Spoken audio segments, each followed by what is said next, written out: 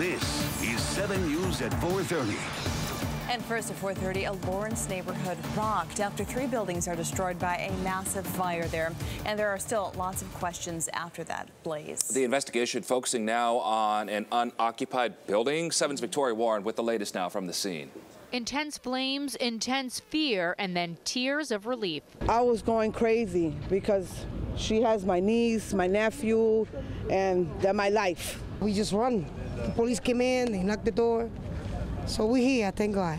Everyone accounted for after this 6-alarm fire in Lawrence. This woman was on the 3rd floor, her 4-year-old son sound asleep. We were sleeping and I heard the crackles, woke up, and when I looked out the window, it was just all red and just ran through the front. This is where the fire started. It was an under construction duplex where no one was living.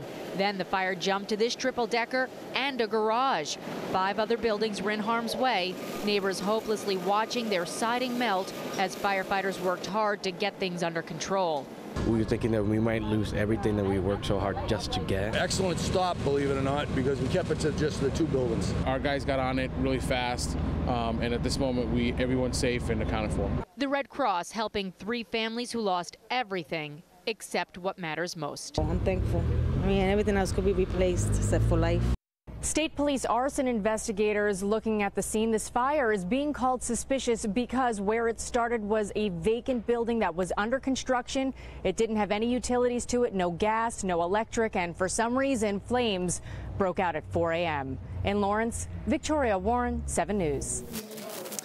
Also today, a volunteer firefighter in Bolton is cuffed and in custody today, now charged with robbing a Lancaster gas station at gunpoint. Police arrested Michael Sowa and charged him with masked armed robbery, larceny, and assault with a dangerous weapon.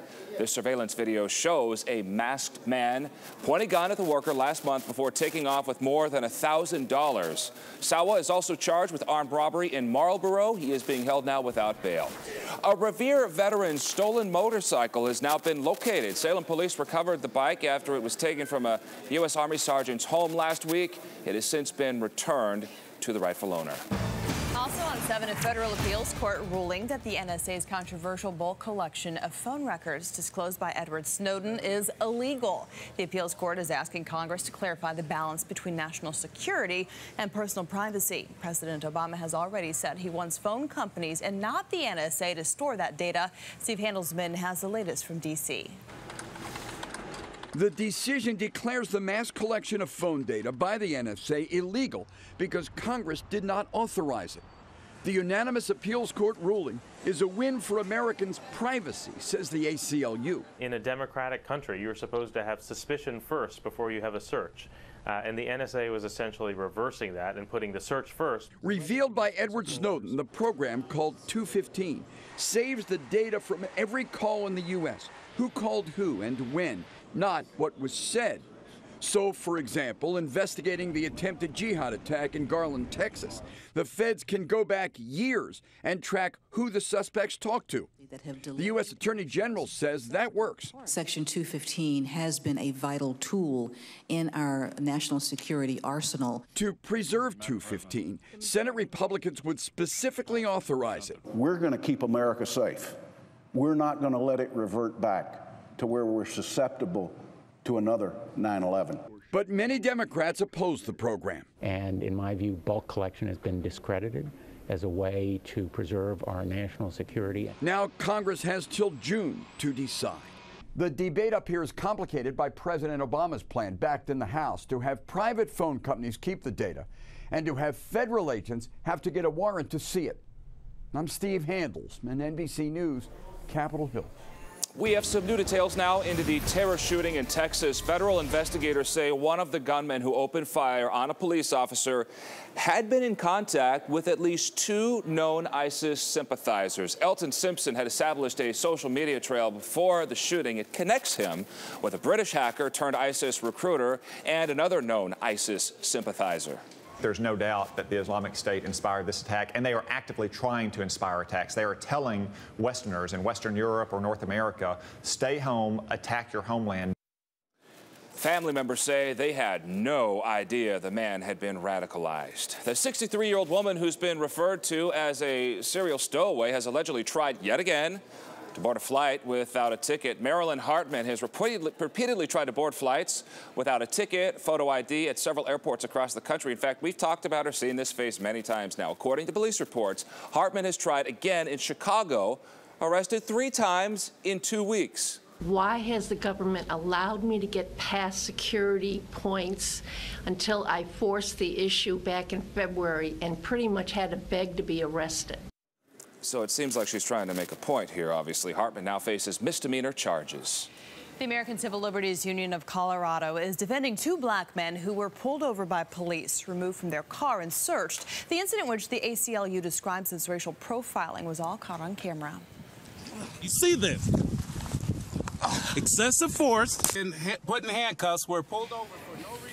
According to the Colorado Springs police report, police pulled the car over for a cracked windshield. During the video, officers never answer why they stopped the car, something they should have done according to the police manual. That is biased policing.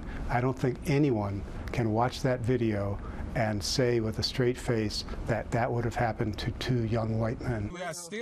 The passenger who was dragged from the car now faces a criminal charge for interfering with an investigation. Meantime, the police department has launched an internal investigation.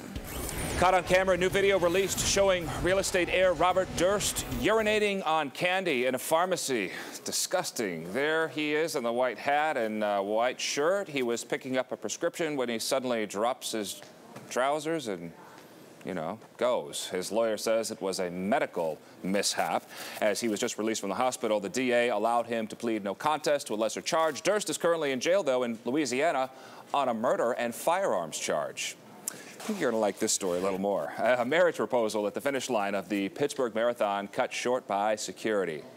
But not for any reason you might think here. All right, so didn't completely ruin the moment here, and a couple is now sharing their story after a romantic gesture ends abruptly.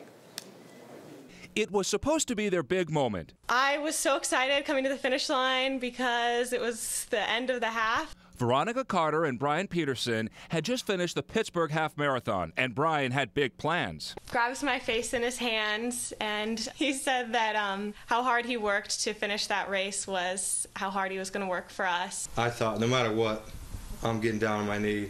I'm doing it. What's that guy doing standing right there? Not so fast. Before Brian could propose, marathon security interrupted the moment, pushing them away from the finish line. I was angry. They didn't ruin it, but they postponed the moment. They definitely de-romanticized it for a little while. They didn't even know their moment was caught on camera until it was shown to them.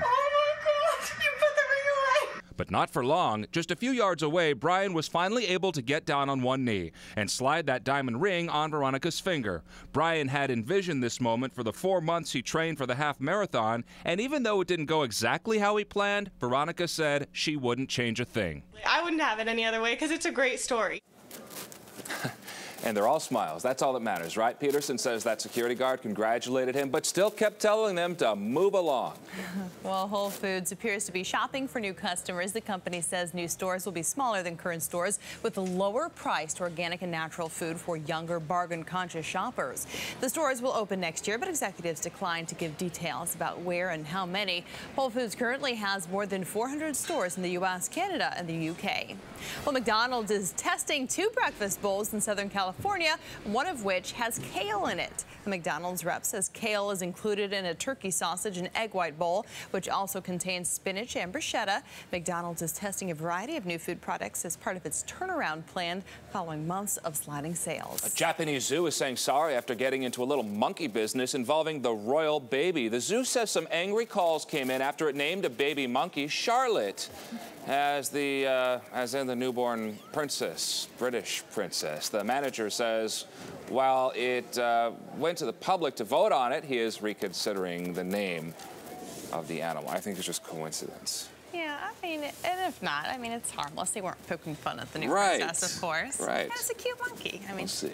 Well, still ahead on 7 News at 4:30, a brutal attack. 2 men eating dinner inside a New York restaurant violently assaulted with a chair. Why police say this may have been a hate crime. Plus, are you done keeping up with the Kardashians? Well, there's now an app for that, how you can live your life without Kim or Courtney? And new at 5, we're continuing to track the latest developments from the Deflategate report. Even local politicians are weighing in on the controversy. Plus, a former Celtic star taking a tumble on live TV. Ooh, that's Shaq going viral after this epic fall during the NBA playoffs. Coming up on 7 News.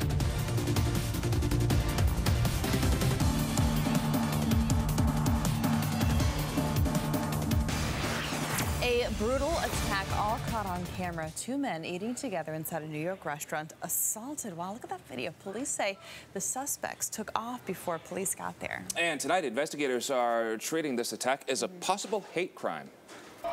It was just after 11 p.m. when tempers flared inside the Dallas barbecue in New York, culminating with this shocking act of violence. In the video, you see the suspect grab a chair and strike one of 2 victims over the head with it. In all my years, I had never seen anything like that.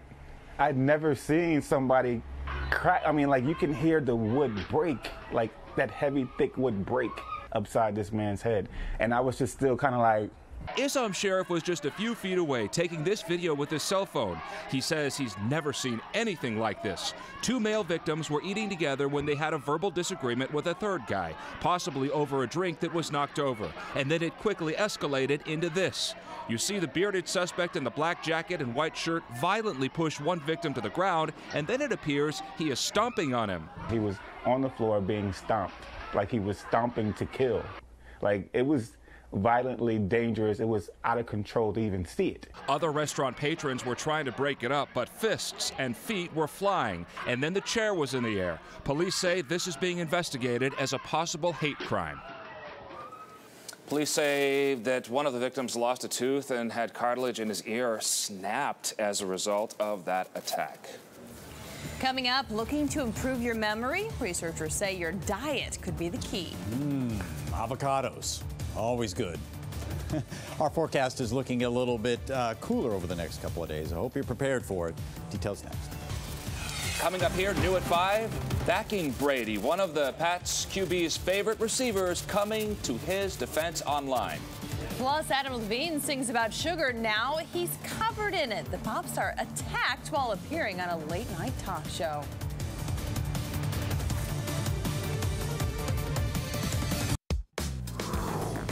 All right, it's Throwback Thursday, and Mother's Day is this weekend, as you know. Yeah, so hopefully you know anyway. If you don't, now you can go out and buy something. And we're showing some throwback pictures with our moms. And we start with meteorologist Bree Eggers. That's Bree on the left side of the picture with her mom, all dressed up with a nice bonnet. Oh. Up next, you can tell which future 7 News anchor this is with his mom, perhaps. Here's a hint. He just recently got married. That is Ryan Schulteis. That's his beautiful mother, Jody. I know both of them well. Great people. And throwing it all the way back to his wedding from last month. That was the picture with Ryan and his mother. Well, let's try and guess which reporter this is. Here's a hint. We're looking for the name of the baby on the right, not the name of that big lobster on the left. Obviously, we don't have a lobster reporting for us, but it's Jennifer Egan. Jen says her parents celebrated the birth with a lobster as big as her. Look at that thing, it's huge. Wow, I am in deep doo-doo. Why? Well, the request from our producers came last week. I was out last week. So you didn't I didn't send in a picture. My mom's probably watching right now. Disappointed like, and crying. Yeah. You're gonna have to make it.